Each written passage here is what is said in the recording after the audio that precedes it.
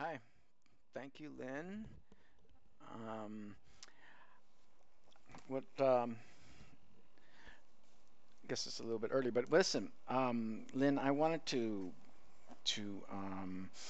ask you or get your consent. I wanted to try something new with my hour. And basically, what it is, I completed 1 year, year anniversary, and I enjoyed it thoroughly. And so I was thinking about, well, is there something else I can do?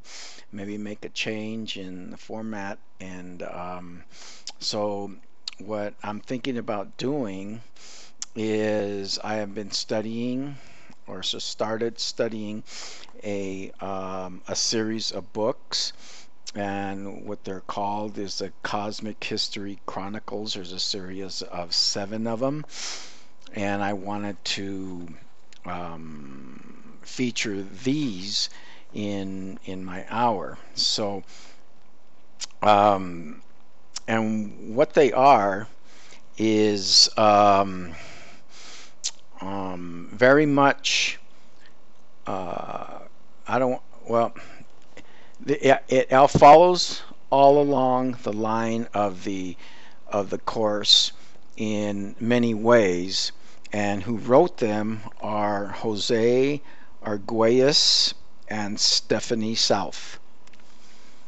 And what this does, from, like I said, I've probably been like 2 3 weeks into them, and there's a lot of similarities as far as the intent, let's say, of the mind training, of the ego thought system.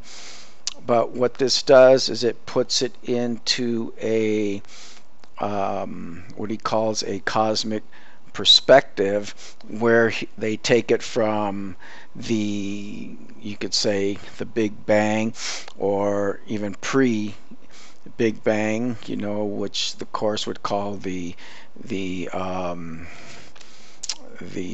thought, the tiny, I forget, the little thought that the creeping thought, or or whatever, and and it just goes through the history of, let's say, evolution of consciousness, but he puts it in a evolutionary period, and in a period where we're at right now. And like for instance, like right now we're seeing terrorism in and we call ISIS. We see ISIS as a terrorism. We see 9/11 as something, and we look at those things as events.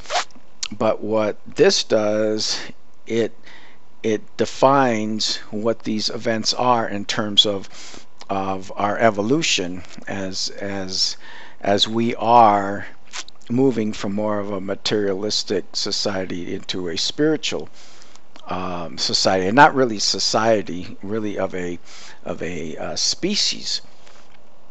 And so, anyways, I wanted to put it out there. I want to read an introduction to it, and then I want to comment on it, and and um, and see what you think, most of all, Lynn. And but I think it's really interesting, and I don't think it deviates from the intent of the room as far as awakening together, because this is falls along the same lines of what awakening together is trying to accomplish. So what what I want to do, that I'm going to go from the introduction and at least go through that.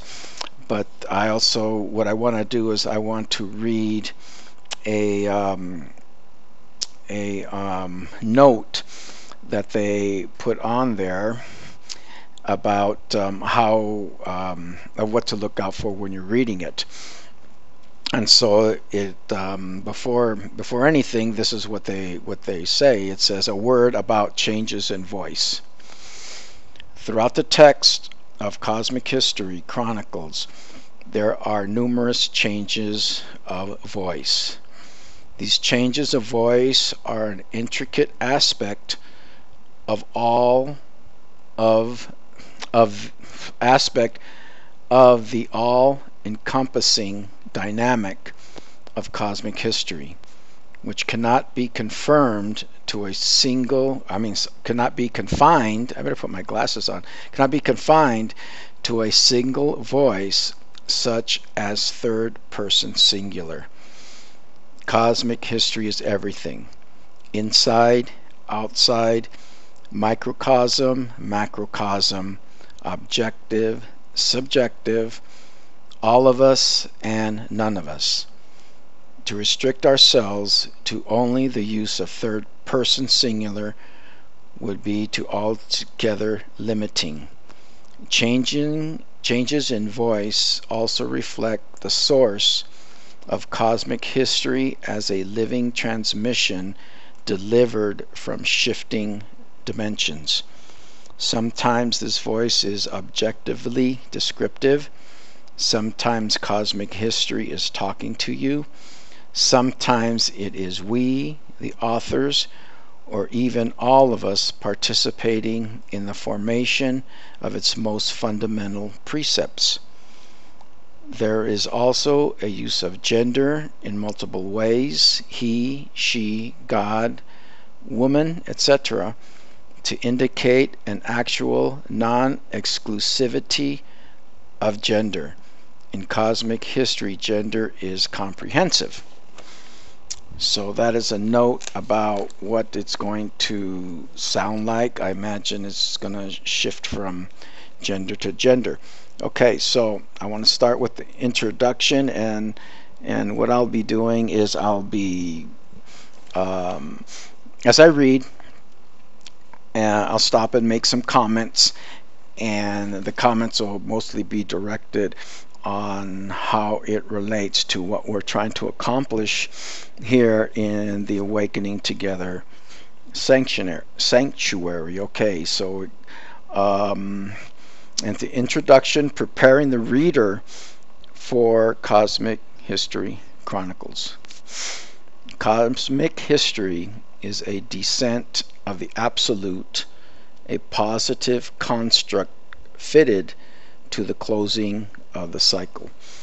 So in the first sentence, the closing of the cycle, I guess in further reading we'll figure out what the closing of the cycle is, and he also describes a descent of the absolute, which is something I'm not understanding right off the bat either, about it is of the absolute descending. So we will see. When you first encounter cosmic history, what you are actually dealing with is a confrontation of your own unexamined assumptions about reality. And this is something that is very course related. The first thing you do when you open the course is you are dealing with this confrontation of your own unexamined assumptions about reality. Therefore, it is wise when you encounter this knowledge to be able to put your mind on hold. That is to say, your conceptual mind, your mind of acquired knowledge, your mind that you have inherited from birth, to have to put this mind on hold and then practice how to keep it there. And let me I'll go ahead and type the name of the author real quick here.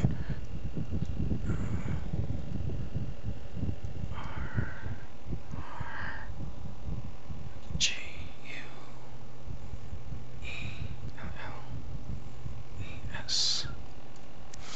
And Jose Arguelles is a author of a whole ton of books, and I'm just starting to get into, or just getting into the tip of the iceberg on him. Okay, so the part I just read about the conceptual mind, the mind of acquired knowledge, your mind that you've inherited from birth, I would consider that to be the ego mind. And what they are urging us to do is to put this mind on hold and then practice how to keep it there. And this reminds me a lot about the mind training that we are asked to do in the Course of Miracles, is to understand the ego mind, and then for what it is, and put it in check. Put it in check. And I don't really want to say that the Course is telling us how to control it. I think it is really telling us to recognize it for the nothingness that it is, and so the blockages of the ego mind can be removed, so we can let in different types of aspects of the spiritual nature of who we are as love and peace, intelligence, and order.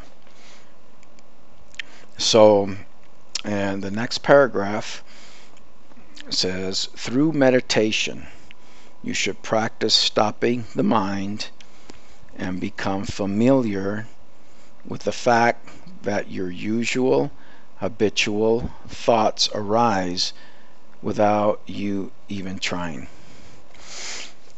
And this is a great description of the mind training that the Course has been talking about, of stopping the mind and become familiar with the fact of your usual habitual thoughts. And these habitual thoughts intrude as a filter on reality. And as the Course says, is that they're blocks. And the whole purpose of the Course is to get rid of the blocks, so that the reality, the Christ reality, the Christ consciousness, that who we are, can reveal itself, can self-reveal itself. It is important to see that your habitual thoughts or your concepts about reality are like phantoms that arise automatically, but they are just phantoms. And I would relate to this to be just what ego thoughts are. Survival thoughts, fear thoughts are just like phantoms, and they do in the ego mind arise automaticely. That's the automatic pilot that I've been living on my whole life. It is important to realize how these phantoms can insert themselves automatically and unconsciously into the screen of your walk-in reality, so that your behavior is actually a function of these thoughts or patterns about which you are basically unconscious.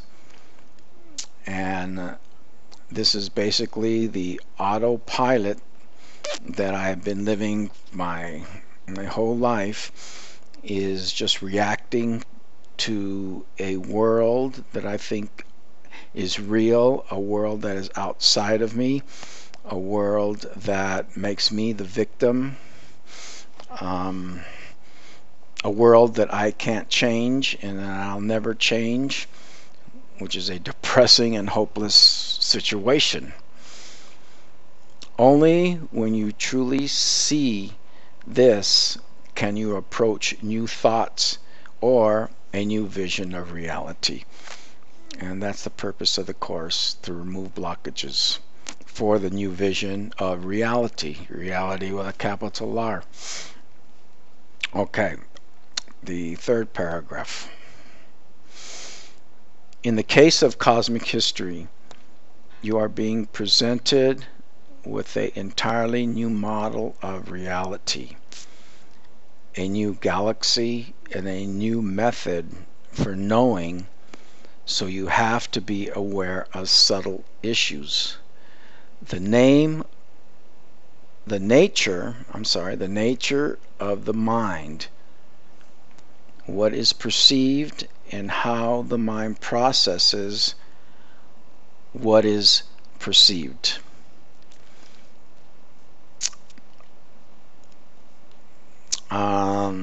What this reminds me of the perception, what is perceived and how the mind processes what it perceives. Reminds me a lot of what is projection, and this is what I believe that is being addressed right here, which is a very unconscious state when it is done in autopilot, like I've been doing.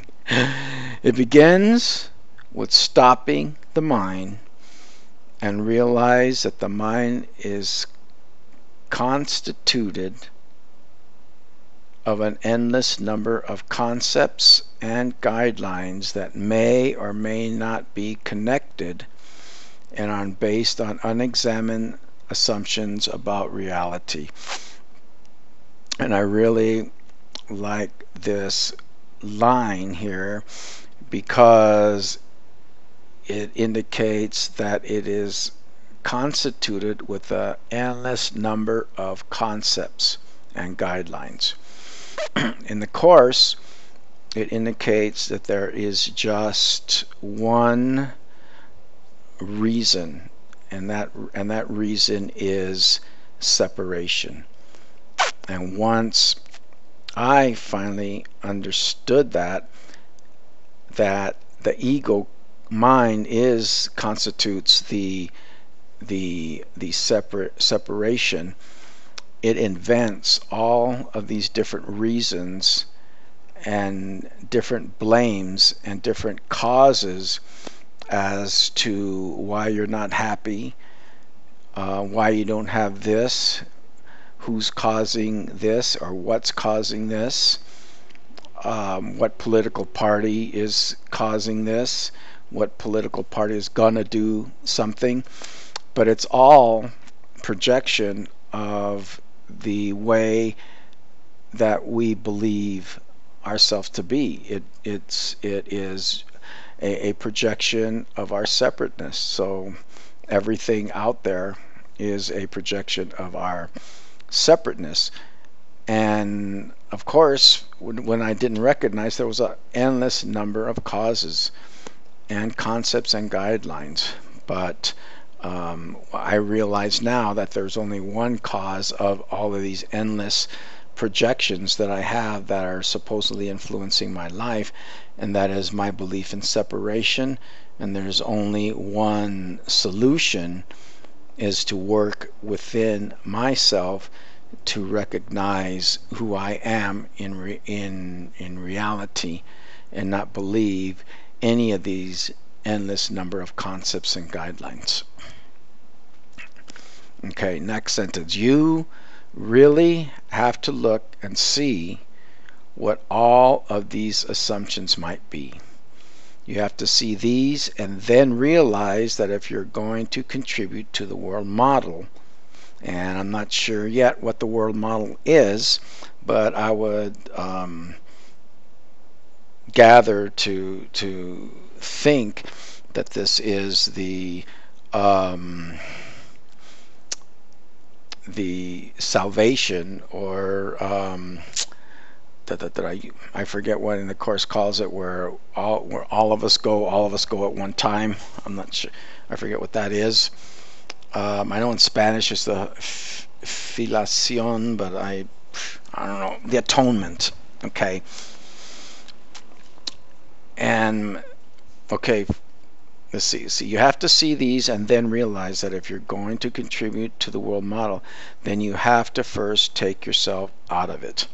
And that is very much the whole logic of the Course in Miracles, or any of the things that are studied in Awakening Together.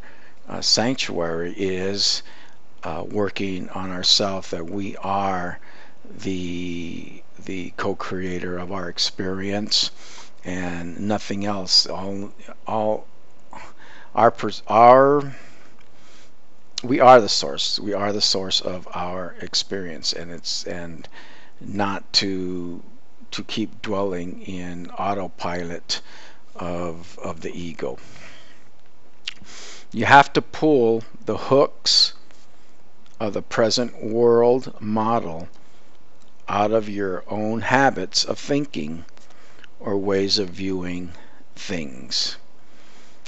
And this to me relates to our belief, or my belief, in the present world model, meaning that everything outside of me means something. But then I know the Course says that what does it say about nothing?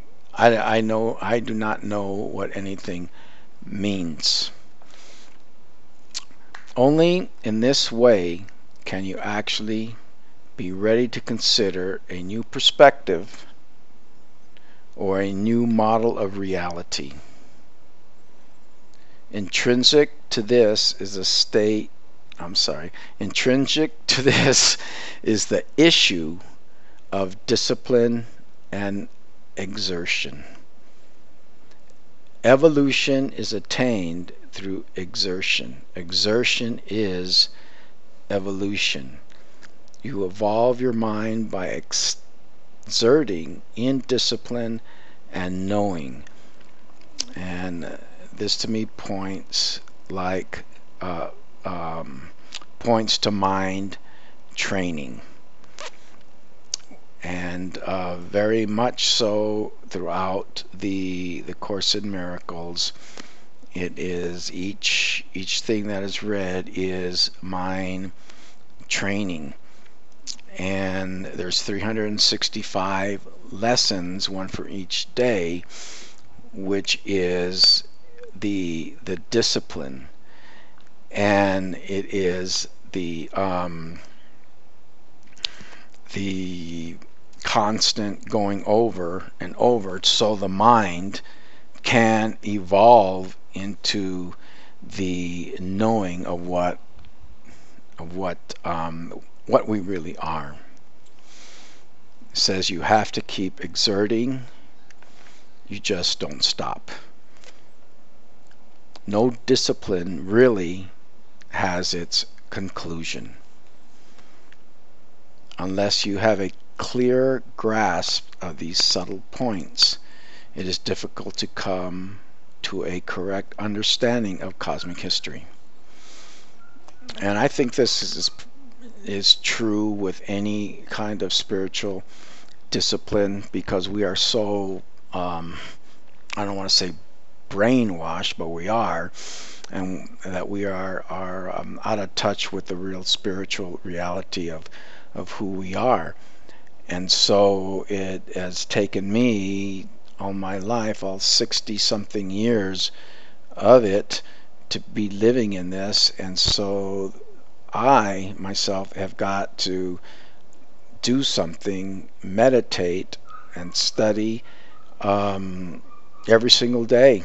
And it's there are study times, but then I've got to be mindful every single minute, every single hour, as much as I can possibly. Of course, I can't be that way 100% all of the time, because I'm just not there. I'm just not that disciplined.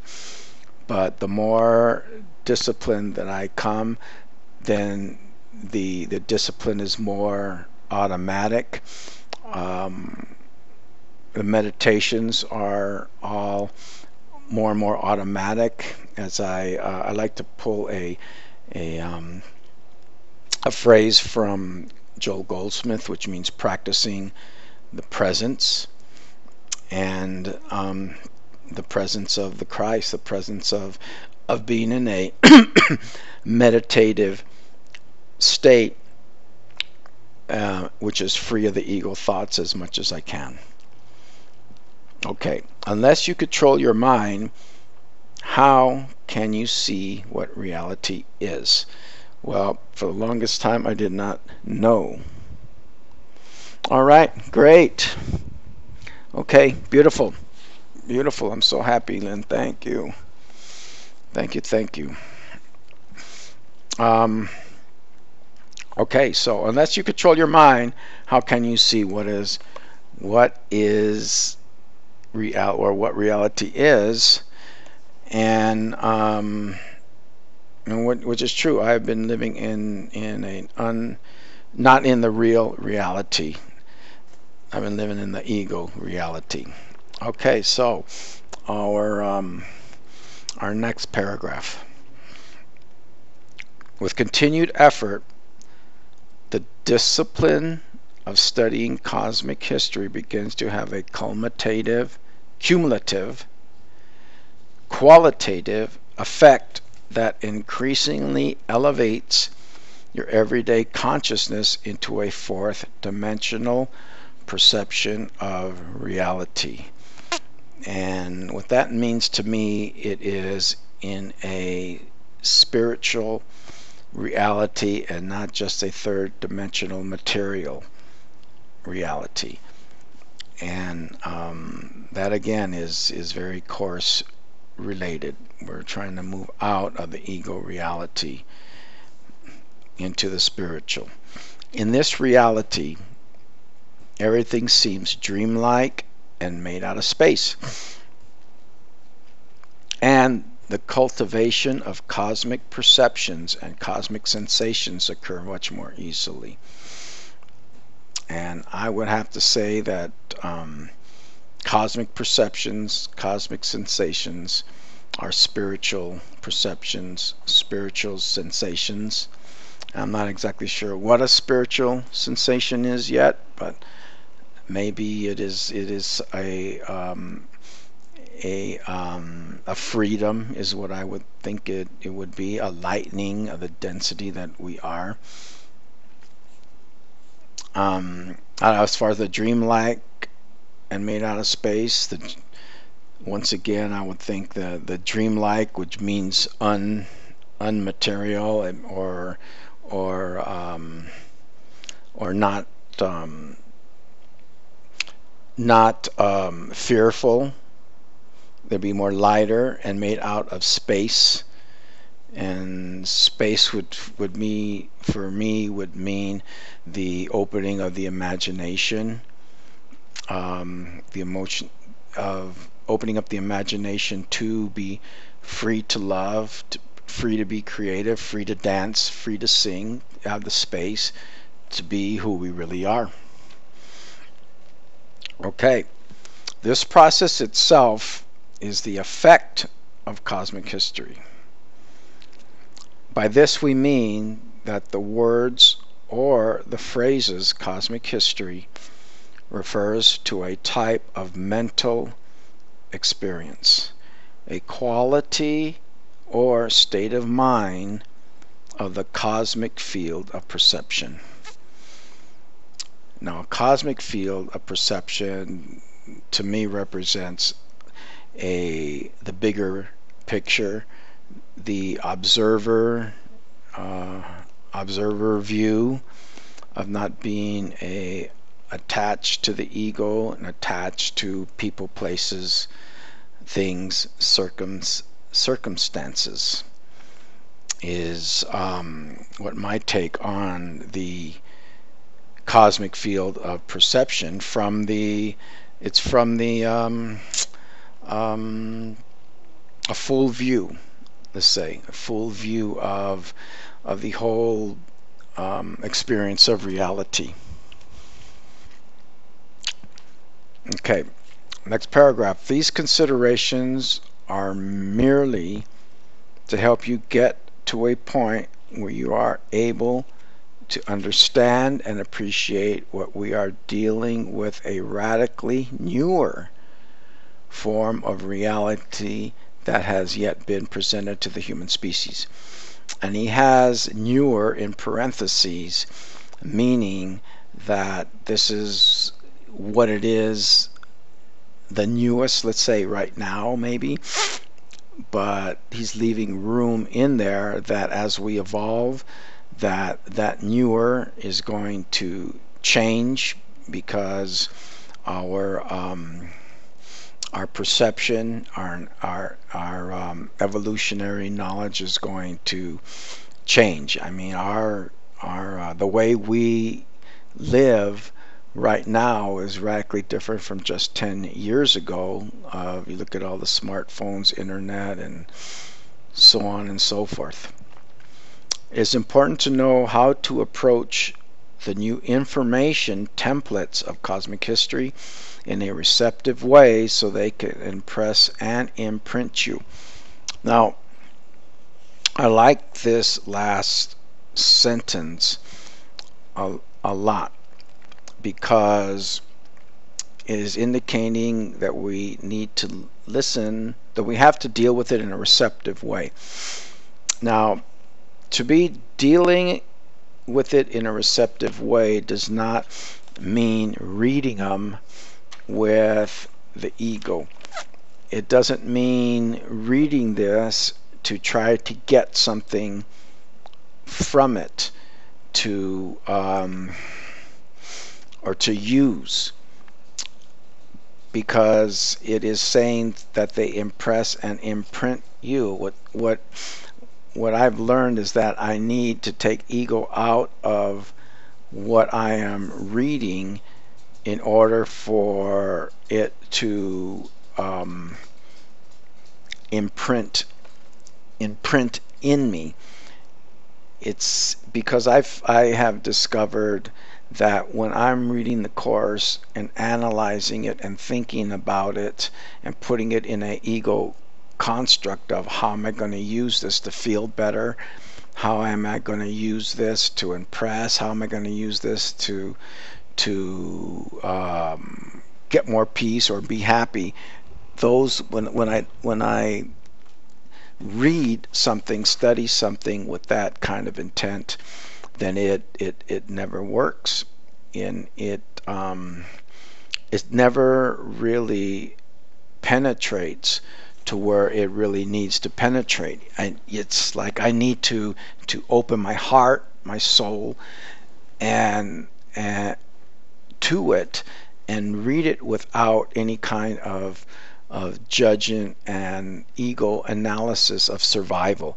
I'm not saying not to dwell on it but I'm saying dwell on it like in a meditative state, so that the wisdom can come in without being blocked by my limited ego consciousness, my ego thought system. That'll only filter it into how am I going to use it and how am I going to get something out of it. If I'm reading this and the ego doesn't see, and I'm reading with the ego and the ego doesn't see how it's going to benefit its purpose, then it's just going to put this down, and there it goes. Nothing is going to happen with this. So I like that last sentence, and I'll read it over one more time. It is important to know how to approach the new information in templates of cosmic history in a receptive way so they can impress and imprint you. So that is the introduction, which to me is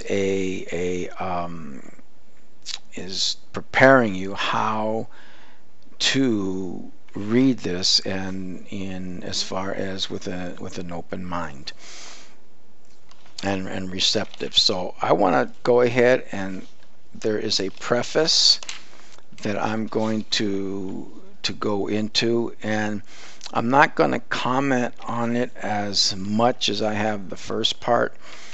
I'm not sure if I'm going to get it done, but this will just I think this is going to give you a little taste of the meat, the nuts and bolts of what this is all about. Okay, the preface, the philosophy of cosmic history. But why should the operations of nature be changed? There may be a deeper philosophy than we dream of, a philosophy that discovers the secrets of nature, but does not alter by penetrating them its course. And this is a quote that starts it by Bulwer, B-U-L-W-E-R. And I have to tell you that as someone I'm not familiar with, but I guess it's an opportunity for me to look up this person and learn something from him. Okay, here we go. The philosophy of cosmic history is that the universe exists as a vehicle for the involution and evolution of the soul as a single all-unifying circuit of all evolving divine consciousnesses regulated by the law of time. So I'm just going to read on because some of the stuff that I was going to try to define gets self-defined as I'm going to read on this. So I'm going to read on and stop at a point where I think where it makes sense. Okay, from this point of view, cosmic history represents a complete whole system of thought, as well as a complete whole field perception of reality and the universe. Therefore, a philosophy is implicit. Philosophy meaning an understanding of the actual nature of reality, which is assumed by the principle of cosmic history. Cosmic history is a discourse of the soul and its stages of involution and its stages of evolution. Involution is the process of going into further densification, and evolution is the process of release from the densification. Involution of the soul can also be understood as the creation of matter. The more that matter is created, the more it proliferates in all of its infinite variety of forms throughout the universe and all universes. All forms of matter exist as manifestation of the involution of the soul. The external aspect of matter represents the internal quality of soul. In other words, when you look at a flower or a crystal, you see an expression of a quality of soul that has taken the particular external manifestation. So let me pause here. Okay, so what this is saying is that involution of the soul would be, let's say I am a soul, or one of my dogs is a soul, and I'm in the stage of evolution, which means that because I am this soul and I need to evolve, then I need my arms, my legs, my eyes, I need this body and to do this evolution, So the involution of matter, or of denseness, what he calls densification. So my spirit is going, in order to evolve, is got to get has to have this body, or dense up, or be less spiritual. And I think this is what's describing the tiny mad idea that the Course is talking about.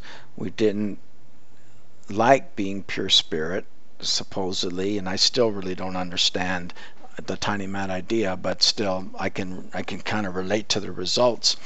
But so we decided we wanted to be matter. So boom, the Big Bang happens, and all these millions and millions of years, we are evolving into what we thought, or what we believed that we wanted. So then, hence the densification of us. And then it calls out the evolution is a process of release from the de-densification. From the densification. This is the first time I've heard the word densification, but I mean, I can relate to it, because it's pretty dense sometimes. But so this is what the Course is having us do right now, is to remove the blockages of the ego, which cause us to be stuck, stubborn, and move into a spiritual consciousness. And as you can see, it's not limited. The soul is not limited just to human beings. It's very inclusive to everything that, like I was mentioning, my dog as a soul has the involution, where it evolves as the body of a dog. Same thing with like flowers, or whatever the thought of God is, and the intelligence of God it is, because everything has that intelligence and the order of God in it. There is not anything that God is left out of. The intelligence, order, and harmony of God is in all things, whatever that looks like. And this is what he is calling the quality of the soul, is that whatever is manifest materially is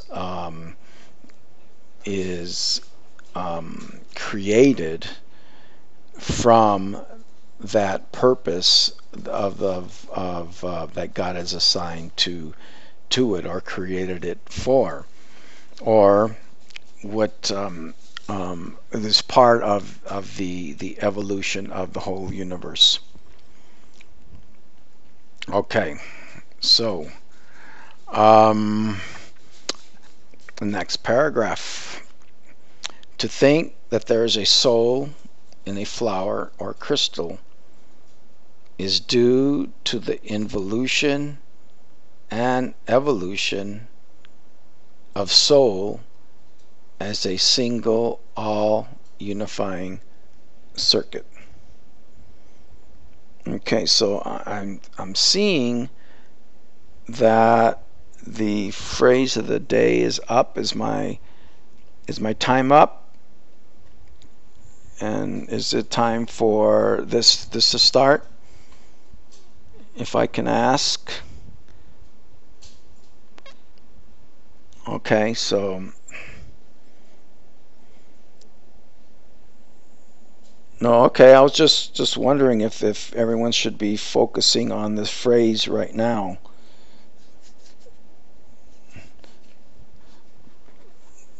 So anyways, let me continue.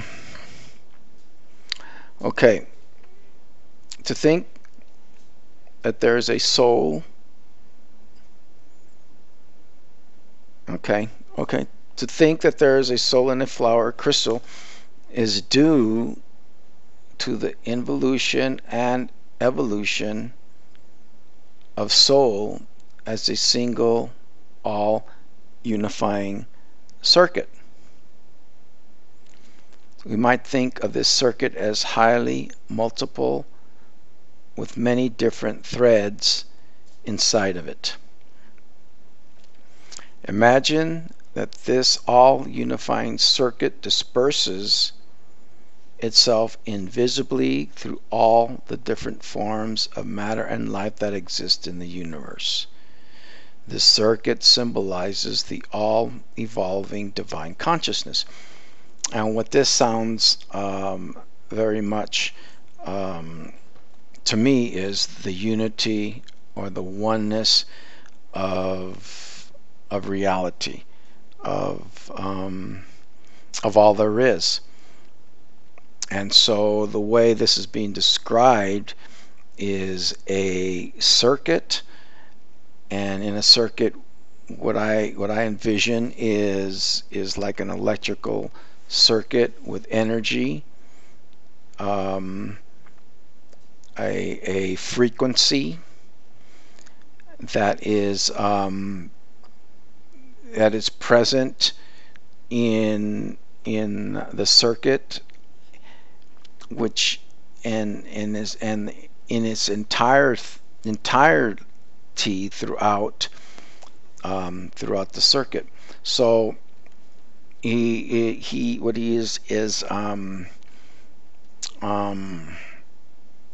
describing it as a unifying circuit that dispenses itself, which once again, to me, this points to order and intelligence that is inherent in everything that exists, which means that we are all on the same circuit in one way. I was going to say one way or the other, but no, it's all in one way, that we are all bound by this unifying circuit. And what's important here is what he calls it, it's a single all unifying circuit, not two, not three circuits. It's just one single unifying circuit. And I like that description as a circuit or frequency or electricity or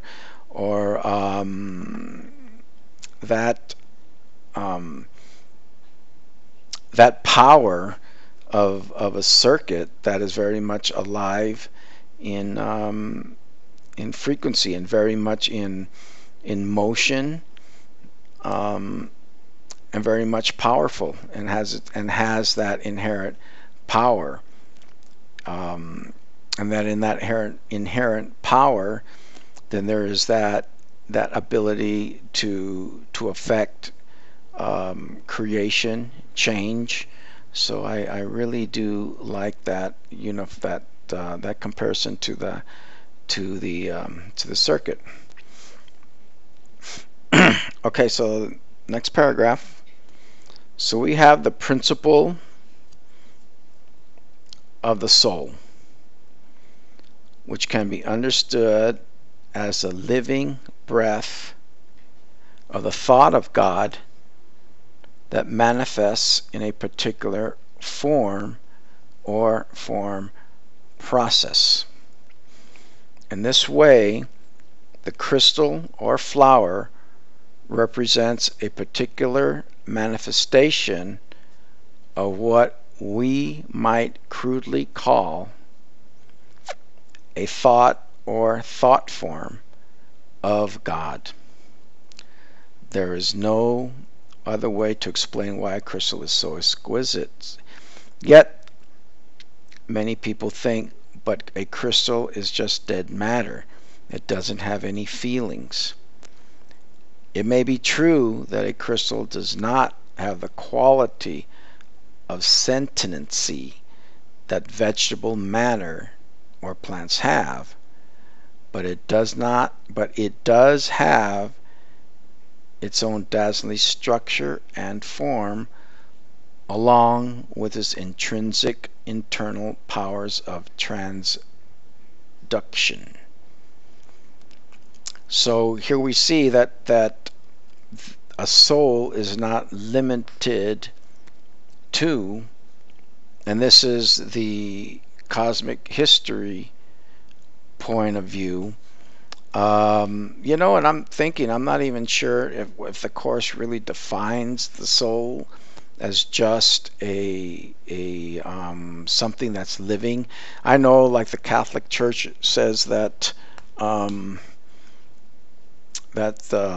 only human beings have souls, but here in this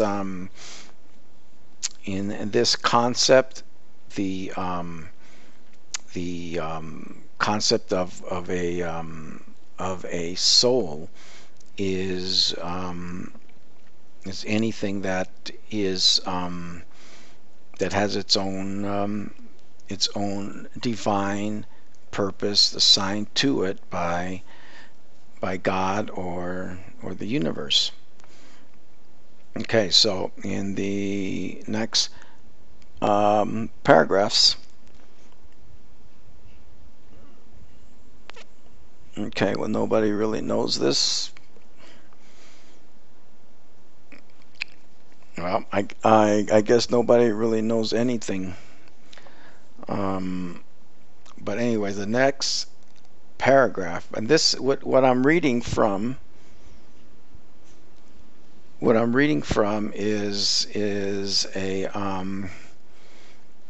book, which is another thought system, which I believe is related to the Course, and so this is what I am reading from. I'm not trying to prove anything that is 100% correct or right or wrong or anything. What I'm just presenting a philosophy that I feel adds to the purpose of the Awakening Together room. So anyways, so the next paragraph goes, in this intrinsic potentiality of energy transduction, coupled with its form, that constitutes the soul of the crystal. In this way, soul is the primal divine thought of God that goes into a manifest form, giving that form its structure, purpose, and function.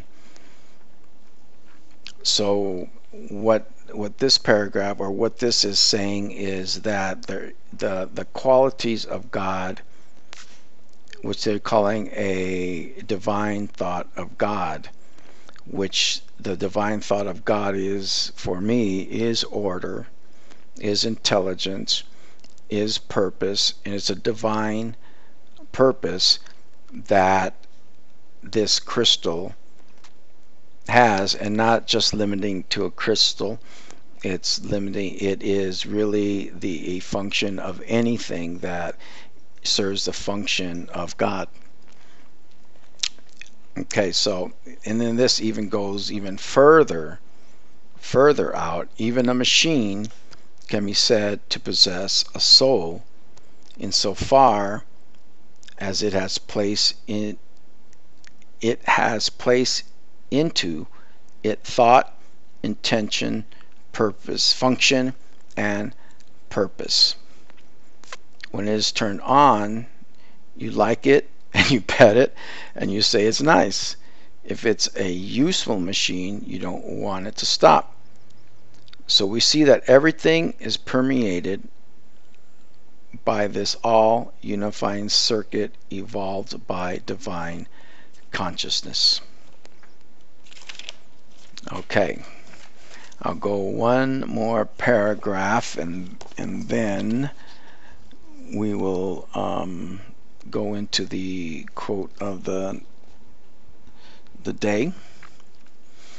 Okay, The universe is a complete, complex, whole thought of God, consisting of infinite numbers of forms, processes, and structures, all of which exist for the involution and evolution of the soul from nothingness into density, and from density into light. In the nothingness there is only the void. Then God fills that void with a thought, which I had said earlier, the void being that maybe the tiny mad idea that starts the whole separation process going. The thought then becomes a manifestation, and in that process of manifestation, which the law of time defines as the evolution of time as consciousness. The thought goes through the stages of preconscious and intrinsical unconscious, and then into types of more evolved unconscious, until finally the thought reaches a level of consciousness and continuing consciousness. The final stage is, properly speaking, the stage of evolution. In some sense, you could say it is all evolution, but it is actually broken down into these two processes of involution and evolution.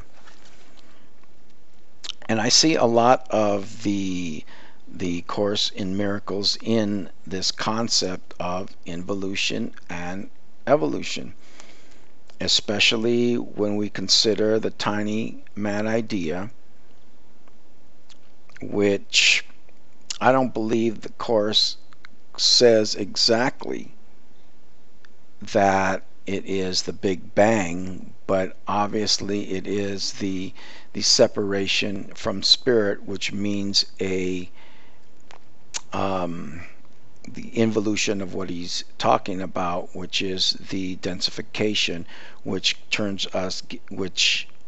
creates our bodies of what we are right now. And because of the bodies, we identify with the body, which means that we are, which develops our ego consciousness. And the whole point of the Course in Miracles is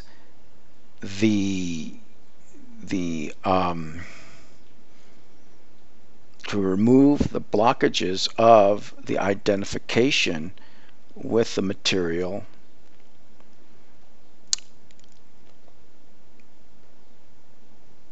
and to evolve into what we truly are in spirit. So to me, this is very much Course like. It is a different type of direction, path that it is taking, and how it explains the what I'm trying to say is it explains it more in terms of a whole evolutionary process of reality is the direction that it's coming from. But this, for me, is not really a deviation of what the intent of the Course in Miracles is. And so with that, I am going to close. I'm not going to go into any other of the paragraphs, but I want to thank Lynn for allowing me to explore this possibility of presenting this on my show. I have not read all of it, and matter of fact, I'm just starting on this first book, but for me, I think it's worthwhile. It sounds like it might get a little complicated. But if that's the case, and if it gets so complicated that it's hard to follow, then maybe I'll just start summarizing some of the parts and not so much of the nuts and bolts. So anyways, I am going to turn the mic over to the quote of the day. Thank you everybody for listening, and thank you once again, Lynn. I appreciate you so much.